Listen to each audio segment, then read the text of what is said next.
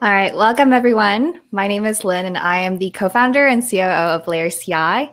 First off, thanks to the awesome engineering team at Welcome, the creators of this awesome platform, for sponsoring this event. Y'all rock. And of course, thanks to the audience for coming, and we'll be leaving some time at the end to answer a couple of questions. So feel free to drop your questions in the Q&A section of the chat, and we'll answer the questions at the end. So this event that you're coming to today is on how to be a good developer. Very vague, but given the awesome and unique perspectives from 4 developers turned founders, this is a really good opportunity to ask some of the burning questions and get those answered. They're currently working on developer-focused companies. However, in their past lives, they've really seen the best and worst practices as engineering leaders too. So here's a quick intro on everybody who's on stage right now. We've got Ahmad, who is the ex-CTO of npm and co-founder of Core. We've got Kyle, who is the founder of CTO.ai. We've got Sanket, the co-founder of DeepSource. And we've got my co-founder, Colin, who is the CEO of Layer CI. So welcome, everyone. So before we get started, speakers, here's the opportunity to share a little bit more about what you're building at your respective companies and a little bit more about what kinds of things you'll be talking about, whether it's the startup level, the mid-market level, or the enterprise level in terms of developer team sizes. So let's start with Ahmed. Okay. Hello, everybody. My name is Ahmad Nassri. Like Lynn mentioned, I'm currently co-founding a company called Core. We're focusing on trying to accelerate development and technology ideation and solutioning for integration level problems in SaaS marketplaces and SaaS companies. Primarily, what that means is a lot of fancy words for there's a lot of solved problems out there that a lot of developers have to spend a lot of time and money and effort into, and we're trying to accelerate developers and teams of developers so that they can fast forward through these kind of solved problems and get to working on the parts of their product and technology that is actually the thing that they're coming out to build or the focus of what the company sells and offers. Awesome. Let's go, Kyle. Hey everyone, Kyle founded CTO.ai, and we are trying to advance the future of what we call low-code DevOps. We think a lot of the infrastructure and technology that we use as software developers has gotten far more complicated than ever before, especially relative to the talent that is available to businesses. And so what we're trying to do is help companies focus on delivering awesome applications, not robust lead building operations from first principles. What's different about us is we sort of put data at the center of our platform. It's sort of an event-driven platform, but we also do a lot to measure the delivery stream of software projects, measure key metrics like lead time for change, deployment frequency, these sorts of things, and to help drive sponsorship for development teams who want to further invest into the tools that they have in their team. Awesome. Thanks, Kyle. Let's go, Sanket. Hey, hi everyone. Thanks for joining in. I'm Sanket, co-founder of DeepSource. At DeepSource, we are building an automated code review tool that helps developers write good code. So you could think of DeepSource as Grammarly, but for software developers. So we use static analysis and a bunch of other technologies, and not only detect problems in your code, but automatically help you fix them as well in a couple of clicks. And it's free for open source. So yeah, feel free to use it. Thanks, Sanket. Okay, Colin, bring us home. What's Layer CI? Yeah, I'm Colin. I'm the co-founder and CEO of Layer CI, and our tool is kind of the newest generation of CI products. We're helping people not just run unit tests, but also set up their entire front end, back end database for every commit, so that they can give demos to their first customers or to their coworkers. They can share with QA people, they can run end-to-end tests. And generally, we just help people, make sure that their code is good every time one of their teammates pushes changes, instead of, asking QA people at the end of the week to look at what you've done. Awesome. All right, thanks everyone for taking the time to do a quick intro. Let's go into a speed round of 3 different topics. First one's going to be on technical debt, horror stories, common mistakes that people make at each level of growth. Second is on how to hire great developers, how to retain great developers, and when is it time to let someone go. Topic number 3 is how to be a good leader in general. So I'll let you guys take your spin on that.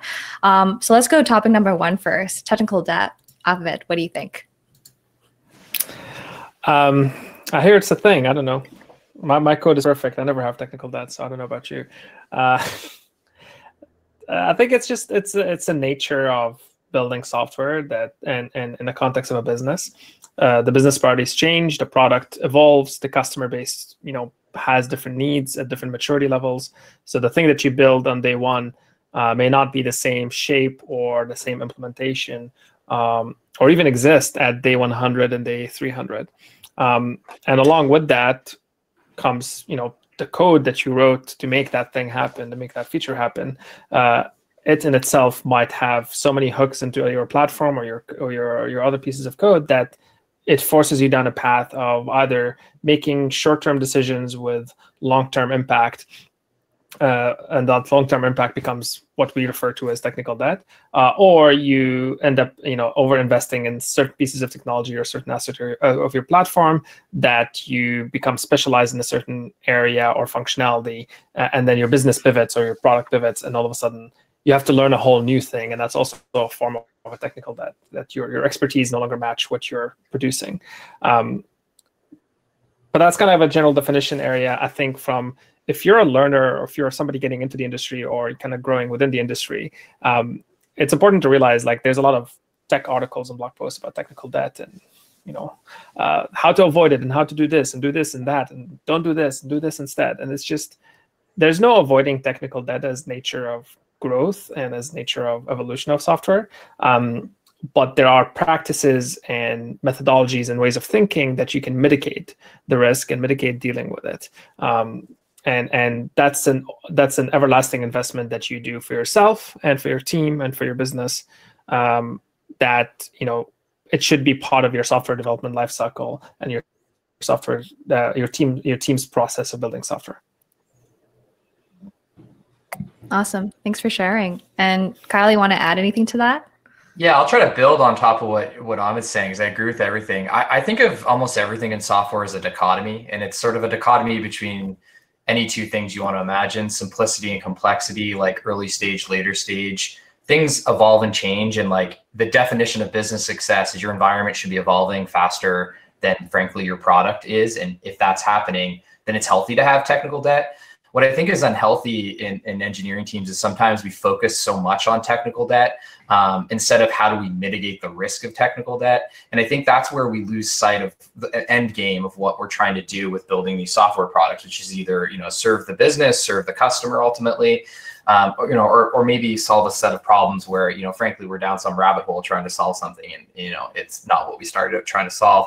I think things that help me with this is to really be conscious of the stage I'm in. And if you join a later stage, you're obviously going to, have to tackle more of that debt that's been accrued. But if you join the earlier stage, I think what you want to be able to do is accept and tolerate more technical debt.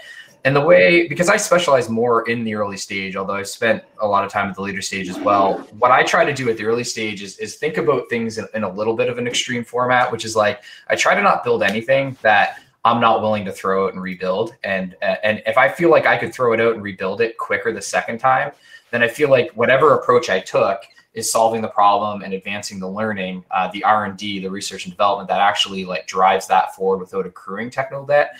But it's a hard thing to manage as you get lots of developers. And so I think developing some sort of culture around how you manage it, the cadence, talking openly about the risk you're willing to accept from these things, I think it's really healthy because it helps people to calibrate into the same zone. And I think it's kind of like what people will say of a physics mindset, start from first principle, look for negative feedback. But if your approach is to start with first principles and try to build for the long term, well, you're ultimately going to fail. So the kind of positioning I take with the teams I work with is, focus on doing the right things. Don't worry so much about doing it right. As long as you feel like you can rebuild it and you've learned from the process, then that's a big win for us. And we'll have your back when it comes to trying to rebuild that functionality, and we'll give you the feedback you need to know when the right time to do that is.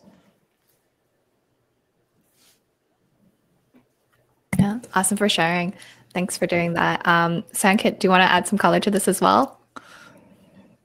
Oh yeah, sure. I'm going to take a different, a different track than what Ahmad and Kyle said, and talk more about good coding practices, because that's what I live for. So when it comes to technical debt, I think a lot of things also depend on especially when you're in the very early stages, is adopting some of these practices that can help you at least avoid a lot of things that create the risk of accumulating or accruing technical debt. Right, say, and some of these things are really simple, like adopting good code review guidelines, right? And a lot of technical debt can just accrue if you are not doing your code reviews properly. If people are just LGTM and not really looking at stuff, and this is like a different track. So there are a lot of things which are like the low-hanging fruits. Adopt a coding guideline, adopt a style guideline early on, and if you want to write documentation, start writing documentation systematically, start tracking documentation systematically. I know it's like, it's easier said than done, but, these are some of those things which are the objective part of technical debt when it comes to bad code, and not really in terms of the trade-offs. And this is the reason why I said it's a different track. But I think some of these early things that you can systemize in your engineering team, you can document, maybe systemize some code review guidelines, some things that you want to do, keep on doing, and then really stick to that. And these things can really help you avoid a lot of pain as you add more developers in the team, as you add new developers who might not have the context of your early 5 or 10 engineers and understand where they come from. Yeah. But what I love about your suggestion is, I think one of the things you're speaking to is how tools can actually create that culture, and it actually gives people that comfort level of knowing like what's within the range of tolerance that we're willing to accept in this culture. And I think that's how you then, like you said, scale it. It's a really great way to think about it. Do you know of any tool that does that, Kyle? I mean, I think there's lots of tools that do that. I mean, I think one of the first tools that did it was Ruby on Rails. Probably, Sanket's tool sounds like it does that. I think everybody's trying to solve this to a certain degree, right? I was leading into like for you to prop up CTO.ai, but anyways. I mean, I think we've all also, in what we just talked and mentioned, I think we're talking about, avoidance and tolerance and dealing with for like a new team or a team that's starting or a team that's kind of like, midway through their journey. But I think it's also important to recognize that there's a whole industry, and I do mean a whole industry of systems and services and products and tools and consulting and providers that deal with the long-term effect of technical debt, to the point where, when you talk about enterprise, which, spend a decent amount of my time doing enterprise things with enterprise teams with, big kind of scope, and you could see yourself literally join a company, join a team, and spend a whole career just untangling somebody else's technical debt from 10, 15 years ago. And that's a very real scenario, and that's a very real environment that a lot of developers are dealing with and living through and potentially getting frustrated and burnt out by. I think there's two categories of software industry in that sense. There's the enterprise, so to speak, when you're looking from this context of like people who come in and just deal with the systems at hand and trying to untangle it and trying to kind of keep it alive or sustain it or maintain it. And then there's the folks who want to build new things and innovative stuff and change the way things are built. And from the enterprise perspective, there's also a vested interest in keeping things as they are because of that industry, right? When you have consultants and service providers and infrastructure systems and all these things put in place, there's a bit of the I forgot the term for it, but like there's a bias towards not changing things. So the work becomes repetitive and becomes sustaining of the technical debt as the function of the job, and people lose sight of it being labeled as technical debt. They just see it as, well, this is just the way things are. This is how things are built. And that's a challenge for anybody who's trying to change things or anybody who's trying to keep the team motivated and the team kind of actually productive. But that's also a challenge for developers and careers, right? Because most by quantity, most of the hiring happens in these large enterprise businesses where there's a lot of this technical debt and there's a lot of these kind of keeping the lights on mode of work, as opposed to learning new things and building new stuff and exploring new patterns of building software. And it creates a little bit of a bias too, or a separation between what you see on Twitter and what you see in, cool articles on dev.to or any of those kind of like techie websites and things where versus what you're actually dealing with day to day on your job. So it's important for people to kind of see that disconnect and also recognize where they can be more effective and or how to take the lessons from the shiny object syndrome with the startup world, where it's like building new things all the time, and actually rationalizing that into internal kind of value or lesson to be learned or something to adopt internally to kind of mitigate the technical debt mountain that you're probably dealing with. I wanted to talk a bit about like the benefits of technical debt, because I think a lot of the conversation has been like, you've inherited a big code base, you're working in a team as like an intermediate developer, there's like bad docs, you have like a lot of spaghetti, and like you're trying to deal with that mountain. But in the early days, technical debt's really useful as just like, the same way debt is useful in real life. Like, for example, when we got our first customer at Layer, we didn't have a log out button. You could only log in and you couldn't log out, because, before you have users, there's no reason to have a log out button. So we did the logic for logging in, and then there was a to-do add log out logic. And that's technical debt, right? That's like something you're not, it's like a feature your users will eventually need, but there's no reason to make it before it's needed. And there's lots of these little decisions in technology. If you're making a product that you don't know will be a runaway success, or a product that you don't know users will use in the way you're imagining it to be built, if you over-engineer things, you're just wasting your own time, because like Kyle said, you might just have to throw it out anyways. So it's really useful to think like, what's the bare minimum I can do? How many / to do ; hack can I put in my code to get people to use it? And then once they're using it, they'll tell me when they need the features. And then, you control F to do hack, or you hire someone, you work with a developer on your team, and you say like, search the code base for to do hack. Those need to be solved.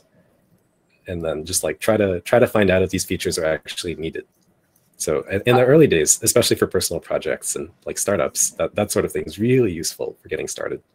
I love that. Like I have a fairly extreme mindset about it, because for me, it's how lean can I keep things, because it's sort of, I'm managing that dichotomy and that eventual pull, that perpetual pull towards complexity and technical, accruing technical debt. So the way that I typically phrase this, and I don't know that everyone loves this, but I see this come up all the time but it won't scale.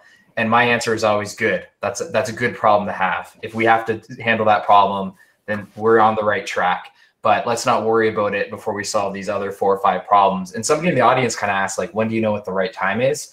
The approach I try to do is think about it a little bit through a product sense. So like a logout button is a good example of like how you're kind of looking at that also from a product stance. And in product management, there's what's called an ICE score, which is just impact plus confidence divided by effort. And if you can do that for everything, you're kind of setting a framework for how you think about the things that are going to have the highest impact, lowest risk. And then you can prioritize pretty accordingly as well. And then that gives you a sense of like how much debt are we actually accruing over time? Because, if there's a high impact and low effort, that's a good place to be. I want to be the contradictory person for a second, and I won't take too much time. But I like that Colin mentioned the logout button example, because that's something everybody ends up having to deal with and building, your login, your logout, your user flows, your, email welcome button, and your notifications, and so on. I see those things as extremely negative technical debts, because these are solved problems. Like, these are not things that any of us should be building anymore. And I mean, spoiler alert, that's what Core is out to solve, and the company that I'm co-founding. But those are the things that there's enough patterns in the industry that a little bit of upfront research helps you at least find the blueprint, the roadmap, the map, if you mean, like just a physical map of like, well, here's the route I'm going to go. Okay, great. I know that there is a route. I know that there is a way. I know there's a standard. I know there's a process. I know there's an implementation detail. I can deviate from the route as many times as I want, or or I can just not take the route. Like Kyle said, like those things help you, and it's to the benefit of an early startup kind of conversation. But knowing that there's a route also avoids you going and making your own path, because making your own path is technical debt, especially for those things that are not essential to your business. One of the things that I always instill on all my development teams is this kind of like one-liner of, we should only build things that only we can build. And like login is not one of those things. Your deployment infrastructure is not one of those things. Your Kubernetes configuration is not one of those things. You should always seek to build the things that are unique to your product, to your team, to your company, because otherwise everything else is either a need or a appliance or a vendor tool or a SaaS product you're kind of leverage. So if you find yourself building or coding or integrating those things and spending a lot of time in that, that is what actual technical debt looks like. And you're probably never going to visit that, or more importantly, you're never going to become the expert in it. Your company is dedicated towards a certain product kind of category or a certain functionality. You're not going to be the best at how to store user passwords or how to send the best emails or do those kind of things. That is not your reason for existing as a team, as a company. So that also means that you're never going to have the time to come back and address that technical debt, because the budget is never going to be allocated to that. The priority will never be the top priority. It's always going to be there, and it's always going to hurt you. Or if not hurt you, at least bug you. And, just looking at all that code and all that stuff just sitting there. So, recognizing where to invest your time and recognizing where to do the right thing is also a factor of, what is and isn't technical debt, and, how you can even address it. Yeah. Dan McKinley once said, choose boring technology. You've got 3 innovation tokens. Don't spend them on things that aren't your special sauce. Nice. That's actually a great transition into the next topic, which is, what is a good developer, right? What is a good developer hire at each level of development? Ahmed talked about a little bit of, it looks a lot different on the enterprise level versus, just the idea of, going with your core competency. So let's continue with that conversation. Ahmed, what do you think? Yeah, I mean, an enterprise-sized company is one that has, it's usually referred to by their market size, right? Not necessarily their team member size. You can be a team of 5 people and still be an enterprise company. It's not the team size or the function of how your engineering is built. But typically speaking, it's like companies that have 100 or more developers or a development team as part of a even bigger team, like sales and marketing and everything else. So, the differences in the enterprise context or large team context at that scale, it's where you're no longer having a personal connection to every team member. You don't go and, you can't just like tap somebody on the shoulder and talk to them, even in a physical non-pandemic world. And your introduction to the technology is not something that will happen like in a day or two where you can sit down and share some code and look over together with whoever's helping you figure it out. It's going to take you 6 months before you're ready to even understand the full scope of things, if at all. So your developer journey coming into that a large-scale team, whether you're a junior, intermediate, senior, whatever level you might be in, looks completely different than like joining a startup or joining a mid-sized company where you can get onboarded fast, you can have a personal connection relationship with the team members, and you can actually get your knowledge up to speed to how you can be productive and effective. The reason those 3 things matter is because whether it's months down the road or years down the road, when you want to make a technology change or make a suggestion or introduce a kind of challenge to the way things were implemented or an architecture solution, you have to have a personal relationship. You have to figure out, if your body of knowledge encapsulates all the areas that you're suggesting to change or wanting to touch on. And you need to know who to talk to. So that could take you years before you can actually feel productive, before you can actually feel that you're part of a company and making an impact and doing things and actually understand the whole scope of things. And for the people hiring, they're not hiring for a year or two of employment, they're thinking of, we're gonna bring you in and you're gonna build your career here. Basically, spend the next 5 to 10 years in this company. At least those are the good ones, the smart ones, because that's the expectation. I've seen a lot of bad companies, I don't know, say telecoms, and say maybe some members of the chat might be, and some working in some telecoms here, where it's a rotating door, where they just think of people as cogs in the machine, and they hire people in, and they think, oh, we'll just hire a developer. What's our stack? Oh, Ruby, Node, whatever. Okay, let's put that on a resume, put it out there, and bring somebody in. That person is not going to be successful. You don't have the support structures within an enterprise team like that for you to actually land successfully and grow successfully, because like I said, it's going to take you months before you can even feel productive. So if the hiring team or the people putting out the hirings, the kind of job descriptions, have not facilitated those support mechanisms, that kind of soft landing for a team member, and if you see that going in, then run away. don't go in, because you're going to end up spending a lot of your own personal energies trying to get to that level of balance and connectivity, and that will take months. So there's two sides here. There's the hiring side, there's the employee side. But I just wanted to put out that there. We can discuss some more. But those are kind of the entry level for me of, does the company know how to hire people at scale? And are the people's expectations of joining a big, large enterprise team the same as, are the expectation actually clear to what that would look like? Because it's not the same as what a startup would be or a medium-sized team would look like. Yeah, I'll jump in. I mean, I think stage appropriateness is super important.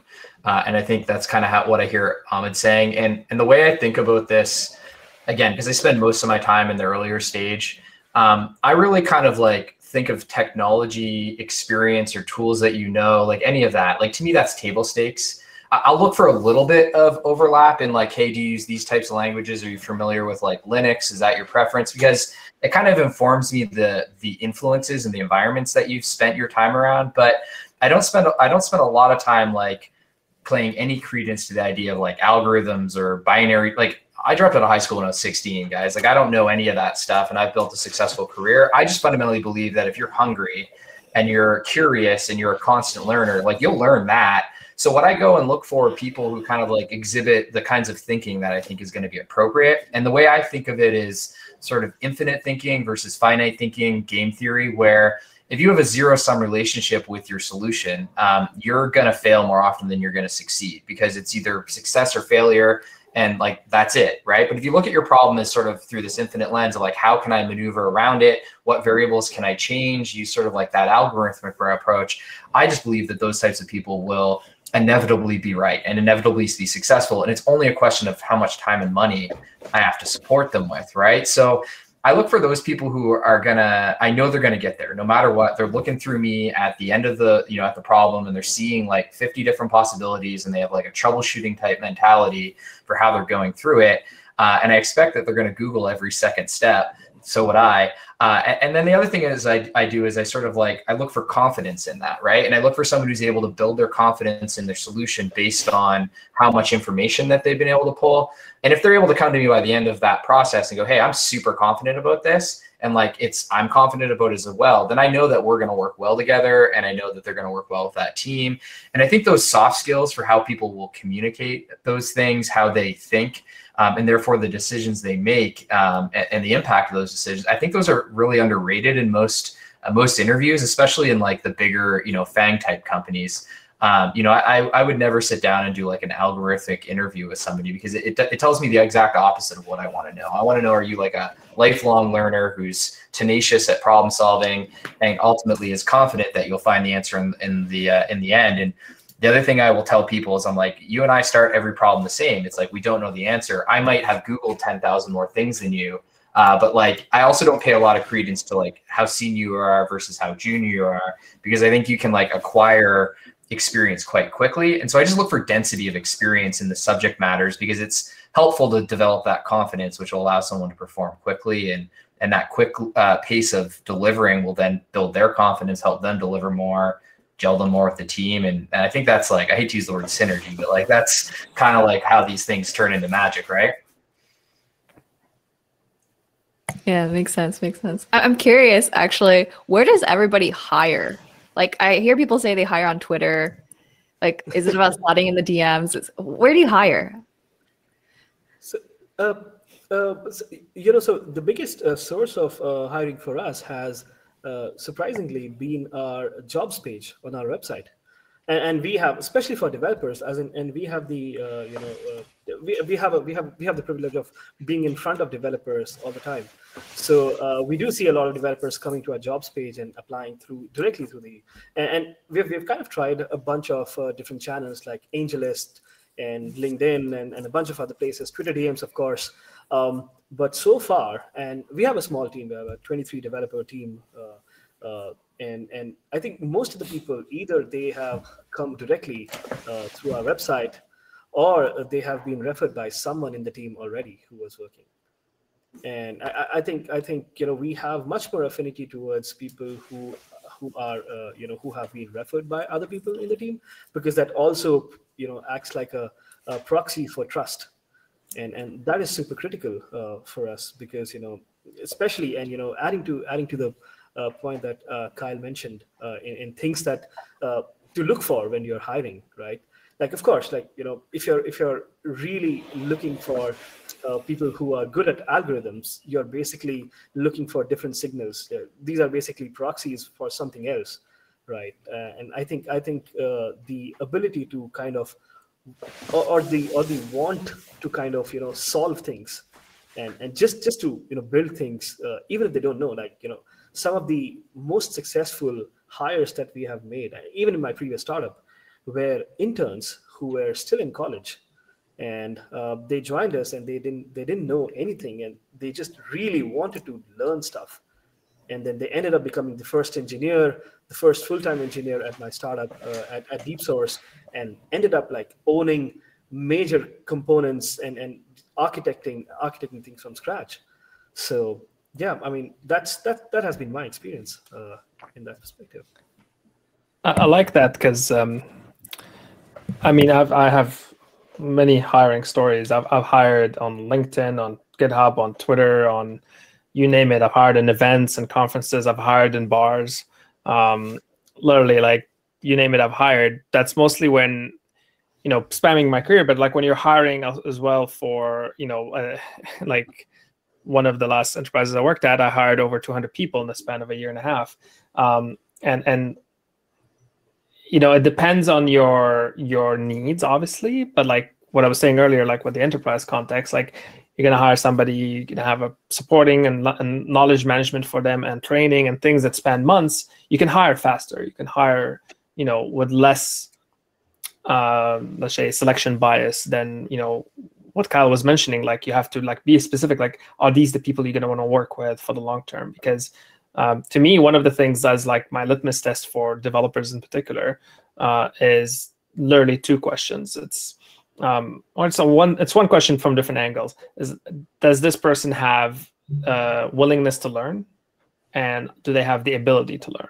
Because those are two different things. But it kind of summarizes what Kyle was talking about like, will this person be able to Google things and figure things out? And will they ask the right questions? Will they come with questions as opposed to, just do the thing on their own without checking in?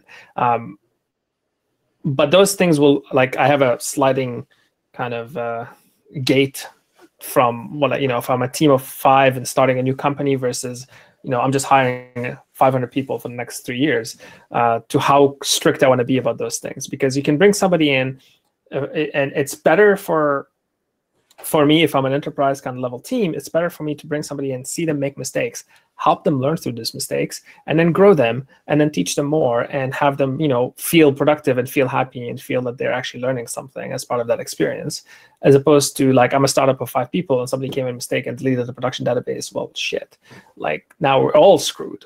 The other people's jobs are now on the line with a mistake like that. So you can't have that mistake happen in the early days. So you're going to be way more selective. As a hiring manager, I think from my own personal experience, when like there's a bias as well to like And I think it was a chat was mentioned, like, I want 5 years experience of a tool that was just launched last week. When it comes to like recruiters and the job market is brutal, and it's not very effective at all, to the point where I just stopped using recruiters altogether. I just do all the hiring myself. And the most successful channel for me has been referrals, obviously. Because of that, building relationships and training people and kind of helping them getting their first job. And now I've seen people that I've hired for their first job becomes like tech leads at companies and CTOs at others. They kind of, that's like, it pays back over time. That network that you're building obviously pays back. And those are the people you want to connect with, people who like have that kind of referral network. You know, if you're looking for a job right now, or if you're in the market thinking about going to a job, looking for a job, going to the recruiters, going to HR is actually the wrong path. Some companies, it's the only path. And if you're targeting that company and just want to work at a particular company, you have to go through that stupid path. But if you're more looking for that growth and that connections, find that ecosystem of network of people who have good referrals, who have a good kind of culture around growth and learning and sharing. And that's what you want to be part of.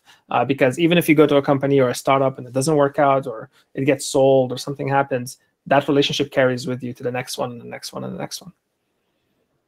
Awesome. And before we jump into, I guess, more startup hiring, just to give Sanket and Colin a chance to speak on that more, I think people are curious about the TLDR on your bar hiring. How does that even work? You mean like my selection criteria? How did that even happen? I didn't realize that was an option. Oh, the bar. So like the way I look at my role as a team leader, as a manager, as a CTO, it's about building a community. So it's either building a community within your company, within your team, or, you know, if you're building technology tools like I have been for my last 6-7 years of my career, you're building software development tools and platforms, you have to build a community with your target customers, i.e. the software developers. So there's a bit of intersect there. And a lot of it, of what I do with that is actually doing kind of community type engagements, whether those are events and conferences and workshops and open source work and, you know, committee contributions and those type of things. So a lot of what I do actually ends up overlapping of, when it comes to like running a team and running a company, it overlaps of doing community external work and doing, internal community culture building. So like I've had a number of areas where I would be in an event, or I would be organizing an event, or I would be speaking at an event. There's a bar kind of conversation that happens after, or I've met people at a bar, and I always have to keep that, muscle going of, I'm hiring, I'm building a team, I'm building a community. Is this a person I want to connect with? Is this a person I want to work for me? Is this a person I want to work for? So like whatever you are, it's all about that network effect. So the bar story is happened, I think 3 or 4 times where I was at a bar after an event and, was chatting with somebody and I'm like, I want to work with you, or you're a person I would like to work with. And, here's a job I'm hiring, come on board.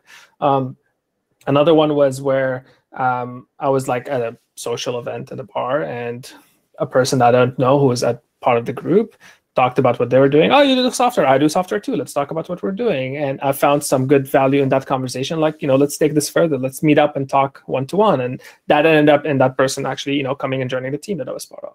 So like, as a leader, you have to be out there and doing all that kind of stuff. It's not just about a job post, hand it over the fence to HR and let HR figure it out, because they're going to screw it up. 100. I think this happens more common than anyone would expect. Like I have many similar stories, and the way I think of it is just always be recruiting. Pretty much every new awesome person you meet with is a potential, and it's like you're just kind of, sometimes it's just, especially when you're having a beer or something, like it can just be like, hey, let's work together, and it just happens. In my previous startup, we had a really famous bar next to our office. So every 2 or 3 months, we used to have this Code for Beer hackathon. So we'd basically just post it on our Facebook page or something that, hey, this Friday afternoon for 3 hours, we have booked this entire floor. You come and we'll give you beer and you hack with us. And we had a bunch of people from them. So I mean, this kind of works with developers. Developers just live on beer and pizza, right? That's all they need. If you ask an event organizer what they should do for developer events, that's all they do. It's like, I'll just make them beer and pizza. That's what developers want. Which is not correct, but anyways. I wanted to talk, I have a bit of a contrarian opinion on junior, intermediate, senior. I guess the rest of the group think it's like hire hungry people and they'll do well for you, which is a good plan. But I kind of mentally have distinctions between junior, intermediate, and senior developers. And I guess my internal criteria are junior developers are for things like the login button. They can set up the glue code, they can set up the mundane things that are not your core focus. And your goal is for them to do mundane things, have fun doing it so that, they'll learn the stack, they'll learn the coworkers' names, and then you can invest in them. And then, eventually they become an intermediate developer, and it's much easier to get long-term employee retention if you can promote junior developers from that. So your goal isn't really to get immediate core product value from them. It's just to train them, make them happy, and then they convert into very good intermediate developers that are already fully onboarded. I think of intermediate developers as people that can make product decisions. They can read tickets and find commonalities between the tickets. I think specifically for startups, it's an easy mistake to just have people look at the issue tracker and pop ticket from issue tracker, build the thing, check mark, move on. So for a startup, you want an intermediate developer that can see patterns within the tickets and say people have a misunderstanding about this entire feature. Is this maybe we should talk about this? And senior developers can they can architect things. They can say we need a new service to do this. We need to allocate people to this project. They're generally just you don't tell them what to do. They just find valuable things to do and do them. Valuable things in your core product competency. So internally in our job postings, when I say I want a junior developer, I want an intermediate developer, I want a senior developer, that's really what I'm thinking of. But a lot of companies, as you grow, it becomes really difficult to objectively measure those things. You can't tell from a resume whether someone can find general patterns. So a lot of companies, as they get bigger, just put it in years of experience. It's 2 years of experience. Well, you've probably worked enough to find general patterns. 5 years of experience, you can probably figure out things on your own. But I think years of experience is just a proxy for what companies actually want, which is those problem-solving skills or lack thereof for junior developers. Because you don't expect everyone to be able to make amazing software right out of graduation or right out of a boot camp. Sometimes you just need people to work on the mundane things, the issues that are easily solvable, but you just can't dedicate your actual productive developer time to. So, or even so I'm gonna disagree with that. I wanted to. Yeah, let me go because I took notes. Okay. Yeah, there's so many here. We should have our own whole event for that. Leave some for me. I'll leave some for you, but I think a couple of things, and then we can revisit how this might be different for startups later, but for enterprises later. But going to market and talking about a junior developer versus an intermediate developer is the wrong signal to send. Sure, there's titles and there's compensations associated with titles, and there's things that matter in that sense. Titles do matter, but what matters more than titles is definitions of roles and responsibilities. So what I do when I post jobs or kind of put together the job descriptions, I focus more on the roles and responsibilities in the context of what I want you to do and what I expect from you and what I'm going to do for you and what you're going to do for me. Describe the actual work, not the, do you know React or do you know Kubernetes or do you know this or that? There is no value to that. If they don't know that, who cares? They'll learn it. As long as they can do the job. The job is what your expectations are of inputs and outputs of somebody's work, somebody's daily work. If they don't know the tool, they'll learn it. Maybe that's part of the requirements. Great. There is no value in going to market and saying, I want the person who knows how to do React, because your implementation of the tool or your implementation of the language is specific to you. So there's a learning factor that has to happen anyways. So I think the seniority conversation is a compensation one. The roles and responsibilities is what matters from an expectation setting of what you're going to be doing. And then you can take that to okay, well, if I'm going to expect this much out of you, here's how I map that to a compensation. Because obviously it will differ from country to country, team to team, size of an enterprise company to like an enterprise size. The other one, really quick. I mean, to me, a junior developer in any company, their job is not to ship code. Their job is to learn code. That's it. If you are a startup founder or a engineering manager or a director of engineering, and you think you can hire junior engineers to ship code, you're shooting yourself in the foot. It's junior engineers to ship code. You're shooting yourself in the foot, and you're actually costing your company money. Don't do it. Hire junior engineers, only if you can actually dedicate them to learn how to become intermediate engineers. That is their job function. Their purpose is to learn how to become intermediate. That's it. Because there's a whole cascading effect of cause and purpose and mapping to even company OKRs and companies' investment numbers. If you think you're gonna like rely on a junior engineer function to actually produce work, and that's nothing to say about the junior individual themselves. It's about you and the company, how you structure your work. That's kind of like been my kind of stake that I've fought HR departments with and fought teams with.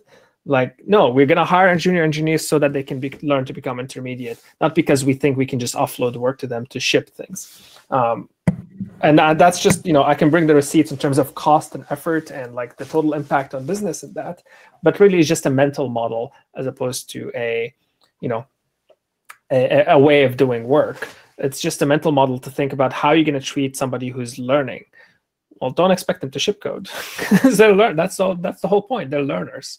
So anyways, a bit of a rant, but I'm passionate about that. I'll be real short. It's like, I think these are great frameworks for how you think about it, how you communicate it to the market. But in reality, in my experience, I've seen tons of junior engineers come straight out of boot camp and outpace and over-deliver on senior engineers who are too biased by the technologies that they were stuck in the past, right? And so by that measure, if we follow that the whole way through, well, that senior is a junior and that junior is a senior. So the way I just look at it is like, stay flexible, because it really comes down to that person's ability to adapt in the environment. And the more rigid you get, the more structured people feel, the more comfortable they certainly will be, based on compensation, environment, all these things. But if you rule out that opportunity for people to become exceptional or over-index on seniors, where seniors certainly carry just as much bias as they do experience, and sometimes, we've been through enough painful launches where we're like, just know people around certain things, right? Then you don't have that balance that you need. And I think you got to keep that conversation open for people to be able to kind of like advance at their own pace. And if you put too much structure around it, it becomes a pecking order that can really dilute the creativity of the team. So I agree with everything you two have said. Maybe I wasn't super clear in what I was saying, but I mean, like, if your juniors are seniors and your seniors are juniors, like you should probably like not even give an offer to the people that think they're seniors. Like in our most recent hiring batch, there was people that claimed to be senior full stack developers.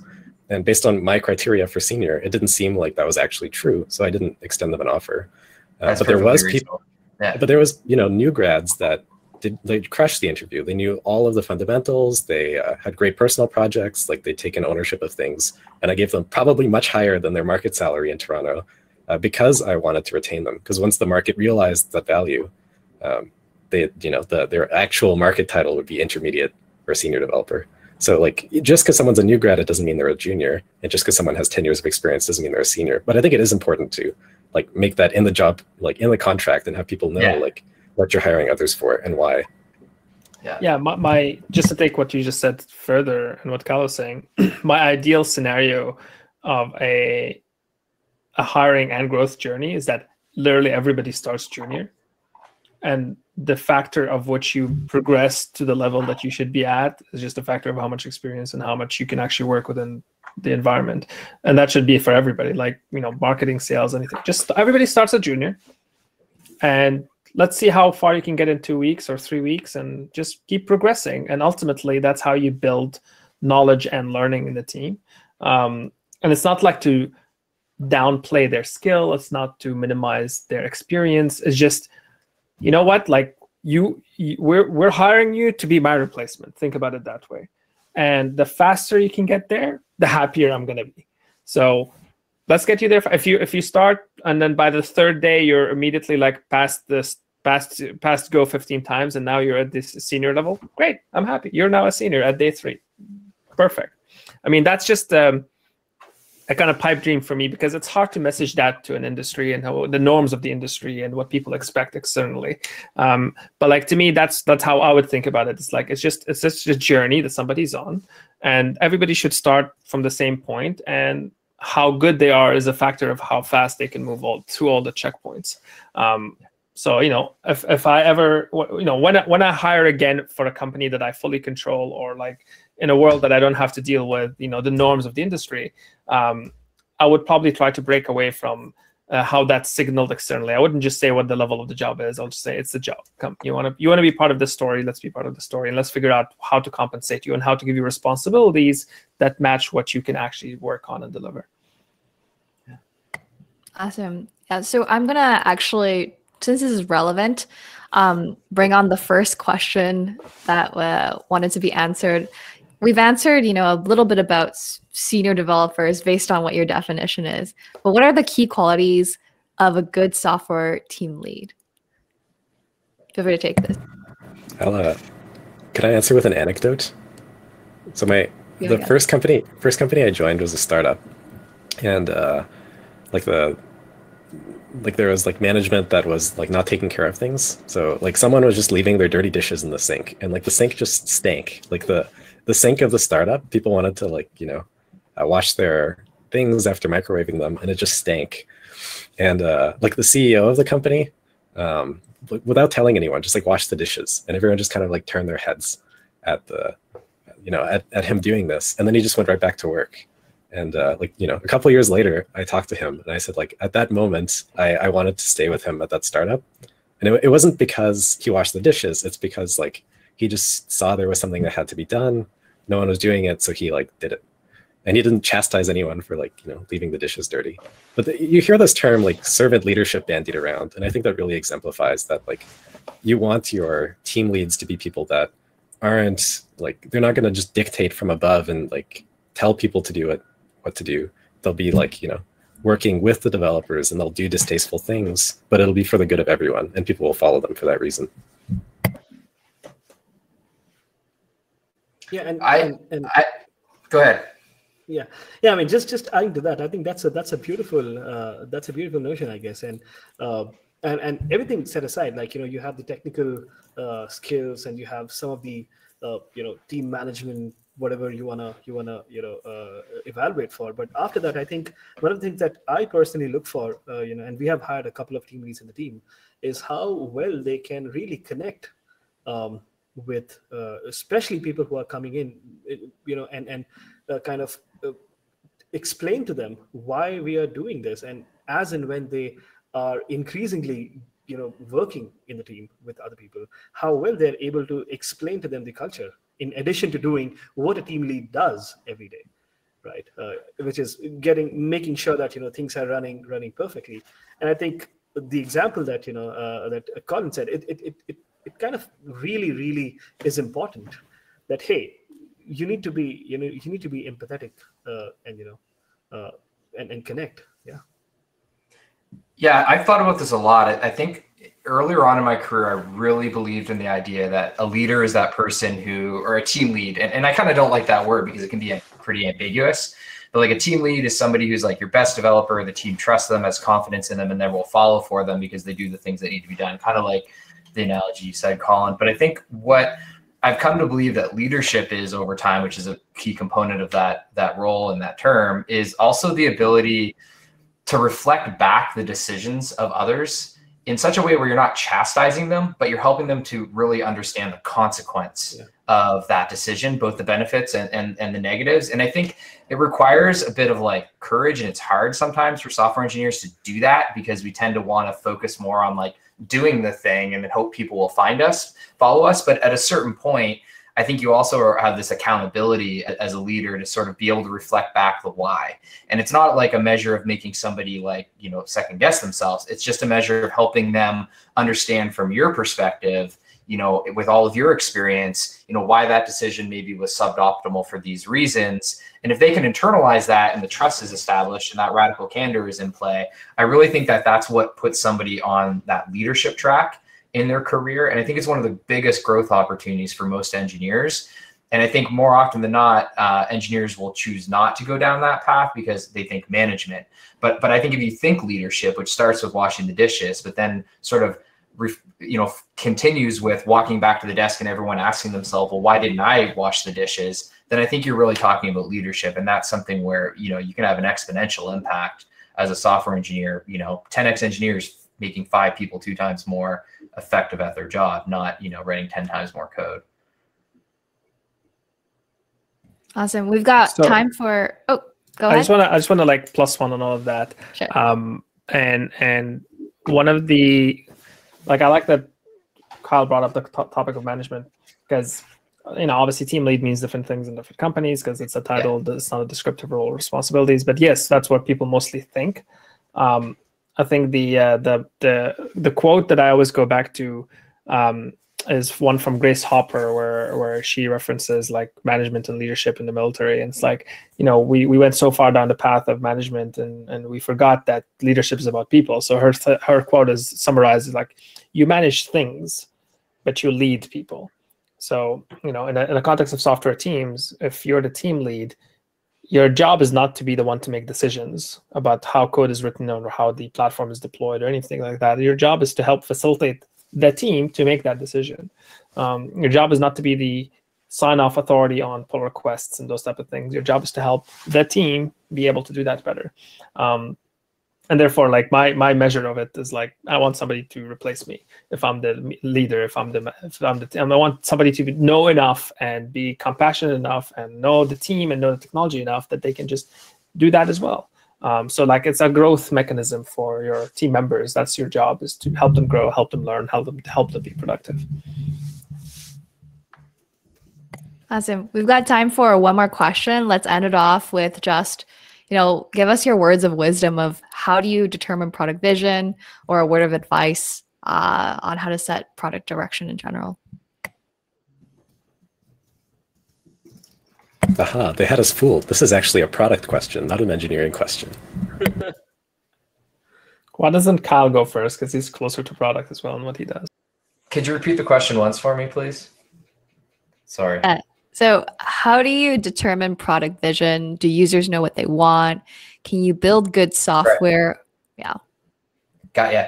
I think it's early stages. It's almost all intuition driven. And I think it's more like the Steve Jobs model of like, you ask somebody what they want, they're going to say a faster horse, that's Henry Ford. Anyway, point being, there's a lot of people you can draw on for inspiration from this. And I think you have to have trust in whoever is the product owner, and you have to have a product owner. And like, there has to be okay for somebody to make that decision. And then it's a question of like, how do you visualize it? How do you communicate it? How do you validate it? But as you go and your hypothesis gets played out, there's a lot of frameworks that you can use. And that could be like crowdsourcing from the team, which is one that I've used that's very effective, where you're getting the team to submit their ideas together. You're sort of ranking them, or doing so from your users is ultimately where you want to get to, right? That's the early stage approach. I think in the later stage approach, it's like, you got sort of a machine, product managers and, project managers and engineering managers who kind of come together, talk to the execs. But my favorite process is that early stage process where it's leaving sort of like the founder's intuition and going into the hands of the team. And the team is then driving the product roadmap, and you're using something like an ICE score to try to, calibrate what you think is going to be the highest impact, and then layering in that user feedback on top of it. Because when you get there, you really know the team understands the customer, understands the mission, understands it. And you can use that as a really clear way to like figure out, how well aligned is everybody around this goal. I think that's like one of those magical times in a business, especially like kind of coming to the end of product market fit, if that ever ends. But I think it's a really important concept for engineers to get strong at. And I've never really thought of it as like product and engineering in my life. I was just like, I'm building products. So it's a new concept to me, to the idea that you separate these two worlds, because I just always was building products, thinking about them through a product lens, but using software engineering or software development as a way of manifesting them. So I'd like to hear what other people think as far as like these organizations that are, there's probably more of a delineation, because I think when it's all kind of combined, it flows in a way that's very, has a lot less mechanics to it. I think in general, if you can get people that know multiple fields, they're like 10 times more valuable. Like the 10x engineer thing I've heard is like, if you're hiring someone for like a startup, like for a startup engineer and they know product and engineering, they're a 10x engineer. If you're hiring someone that's a designer and they know front-end development and design, they're 10 times faster than an individual designer and an individual front-end person. So a really easy way to upgrade your skills and get jobs if you're, an early stage developer is, find some other field that is related to engineering and then sell the package, because you'll be much better at two things than you'll be at one thing. I think there's even an XKCD on this where it's like, it's so much easier to be the best in aggregate at two different fields than it is to be like the best chess player. Like you can be the best in aggregate chess player and rollerblader without a huge amount of effort, but it's really, really difficult to be the world's best chess player or the world's best rollerblader. So like as a startup founder, specifically a technical founder, having product and engineering makes you a really good technical founder. But like, it's hard to find people that have both of those skills reliably. So I think that's why there's a dichotomy there. The unicorn, an engineer who's learned how to sell. I think that's the extreme of that example, right? And I've had to step into a sales role quite a bit in my business. And one of the things I think it's done is dramatically change how I think about software development. And I don't know that I like everything I see, but I can say it's very much changed and created a ton of empathy for me with the needs of the business in ways that I never experienced before. I really stretched myself there. Awesome. That's all we've got time for today. We've got maybe 1 minute left. So any last words of wisdom? Someone want to take this? Don't solve problems. If you're interested, talk to me about it. I can help you take the shortcuts. Okay. Any other one-liners? Go ahead. And use DeepSource if you want to write good code. All right. Hashtag shameless plug. Awesome. Kyle's hiring. Yeah, I'll throw two things out. One, Drew Houston says, "Don't worry about failure. You only have to be right once." And yes, we're hiring. So come check.